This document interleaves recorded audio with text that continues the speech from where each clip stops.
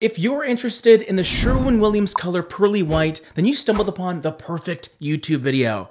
We're a channel all about everything related to painting and decorating. And today our focus is on SW7009. Today you're gonna find out all you need to know about this paint color, including some technical information like how light it actually is, maybe some ways to use it in your home, and most importantly, I'm also going to introduce some other paint colors that you can pair alongside it to put together a wonderful color palette for your home. If that sounds like something you'd be into, then stick around and maybe tap that like button for me because that's always fun. We couldn't do today's video without our good friends over at Mighty Boards, who are continuously making our favorite tester boards ever. If you've ever made the mistake of buying the wrong paint color, but only realizing it after you've painted your entire hallway, then now you know, hopefully, the importance of properly testing out your colors before buying your paint. Mighty Boards are large, flexible tester boards that you can slap a couple coats on, and then you have yourself a wonderfully large tester board that you can take a look at in your home. It's very important that you do this because you don't want to rely on the lighting conditions of the paint store you're browsing at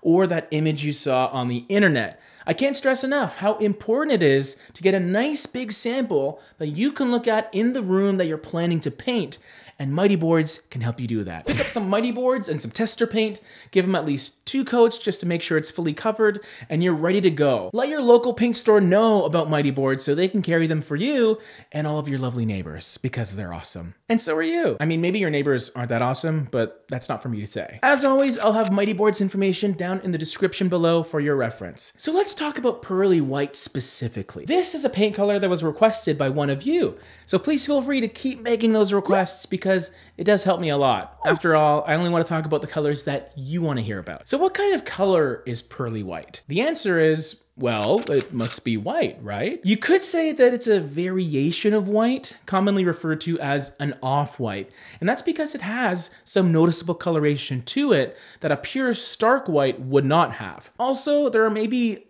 a few white paint colors in all of paint that I would call truly stark. But even still, it's pretty much impossible to have an absolutely pure bright white, technically speaking. There will always be some variation or nuance, especially when you're going from color to color and even company to company. Pearly White has an LRV of 77, which tells us how light it is, or depending on how you look at it, how off-white it is. LRV stands for light reflectance value, which is super important information. It basically tells us that this color in particular reflects 77% of the light that hits it. The lighter a paint color is, the more light it reflects, which means it'll have that higher LRV. There are some white paint colors that go all the way up to the low 90s, and those ones are extremely bright. So 77 in comparison is actually a little bit dark for a white paint. In practical use, Pearly White shouldn't feel dark in almost any circumstance.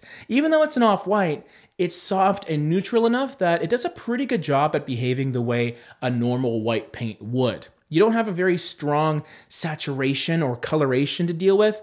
The undertones are fairly balanced as well, and it gives this color a very easy and pleasant appearance. Now, similar to an actual pearl or a pearlescent finish, Pearly White can sometimes show 2 different sides of itself, depending on the situation. Technically, when you just look at it, Look at it! Look at it! it seems to be a little more towards the warm side of neutral. We're not dealing with a bluey gray here. It has a beige quality to it, and even has a little bit of a brown coloration to it too. But curiously, this color was part of the Sherwin Williams Cool White color collection. So why is that?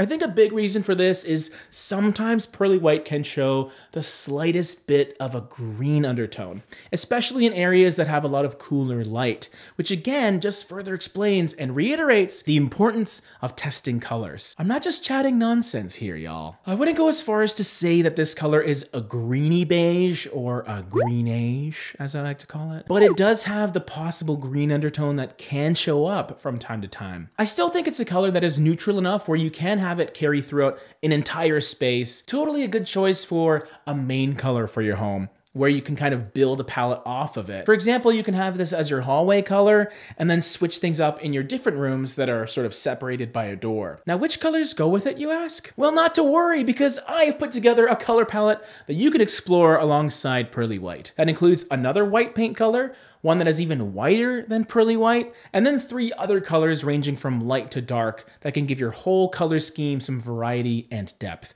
So let's start with that white paint color we got, which is called Pure White. It's another curious name because I would actually argue it's not totally pure. It has this slightly crisp, cool appearance in comparison. But Pure White is also another paint color that can have the slightest hint of yellow and gray, which can sometimes push colors into slight green territory, but it won't be nearly as noticeable in this case because it's just so much brighter and lighter. What's cool is when you have Pearly White next to Pure White, you really start to see a little more of that natural warmth in Pearly White coming through because of that stark contrast with a much lighter and brighter Pure White. The two don't necessarily have that ideal amount of contrast I normally like to see in paint colors, which is at least a 10 LRV difference, but at least you have a difference in undertones that help them pop off one another. Now, if you're a little bit questionable of that slight bit of green in Pearly White, you can camouflage it by introducing another paint color with a lot more prominent green,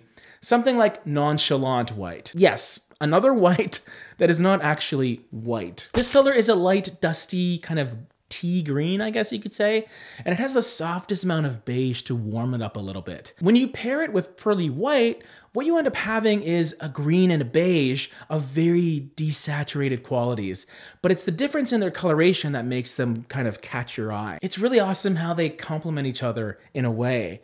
They both have similar levels of darkness, being in the 70s LRV-wise, so you can interchange them in different areas where each color might suit a space better. The mid-tone choice I want to go for is a little more towards the brown aspect of Pearly White in the form of a taupe called Colonnade Gray. Hopefully I pronounced that right. I honestly never know. For those of you watching that maybe haven't heard of the word taupe before, I'm proud to introduce it to you, but essentially just think of it as a combination of gray and brown, which is a very pleasant to use deep neutral that is earthy and it's grounded, and I find it really suits a lot of design styles, whether you're a little more traditional, transitional, modern, even coastal, farmhouse, whatever. There's a lot you can do with a taupe like Colonnade Gray, and even though it has a lot more depth than the other colors we talked about, it's also a color that feels very grounded and purposeful. So those more open areas that maybe get a lot of light, or those closed in areas where you want that noticeable dark neutral, this is the perfect color for those situations. For the dark color pairing, I ended up going with a paint color that has been circulating a little bit recently. It's a little bit trendy, not gonna lie, but I really like how it complemented the other colors here. It's called Reddened Earth, and it ends up being a mix of dark brown and red with a little bit of gray. It's sort of a clay color that is dynamic, but still cozy and inviting. It's also a color you don't need to think of as just a small accent color because it's sort of based on brown, so you can more easily use it on the walls in an entire room for a bit of a subtle statement that you shouldn't really get tired of within a couple months. Like, I don't know, spaghetti green. Is that a color? There's another kind of red color that is really popular nowadays. It's the Sherwin Williams Color of the Year Red and Point, which we did a video on right over here, and I encourage you to check it out because it's kind of a polarizing choice. See you in the next one.